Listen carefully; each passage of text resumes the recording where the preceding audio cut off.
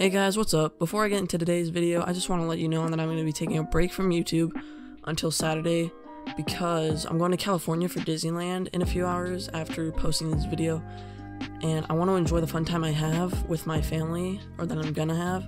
So if you guys want to see a vlog about it, I'll link my never active, I never post on it anymore, vlog channel in the description.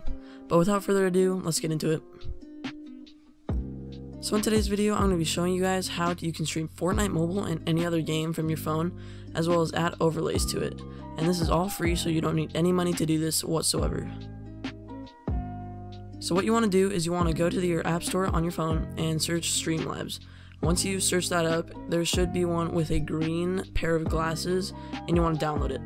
Once you download it, you want to open it and log in with wherever you want to stream it on. Like, if it's YouTube, Twitch, or Mixer, it doesn't really matter. Just whatever you prefer. After you log in, you can tweak the settings, like your stream quality and FPS settings. To add an overlay, you just want to have an overlay saved to your phone, and then you go to the editor tab, click the green circle in the bottom right corner, then you want to click add image and add your overlay. Once you're ready to stream, you want to go into Fortnite mobile and go to start a screen recording.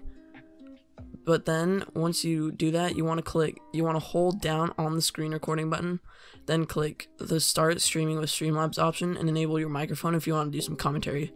And it's pretty much just that. It's super easy, and yeah, it's super simple. If this video helped you, then make sure to subscribe to my channel and turn on post notifications so you can be notified of my videos and my weekend streams, because those are pretty fun. Thank you guys for watching, and I'll see you all in the next video.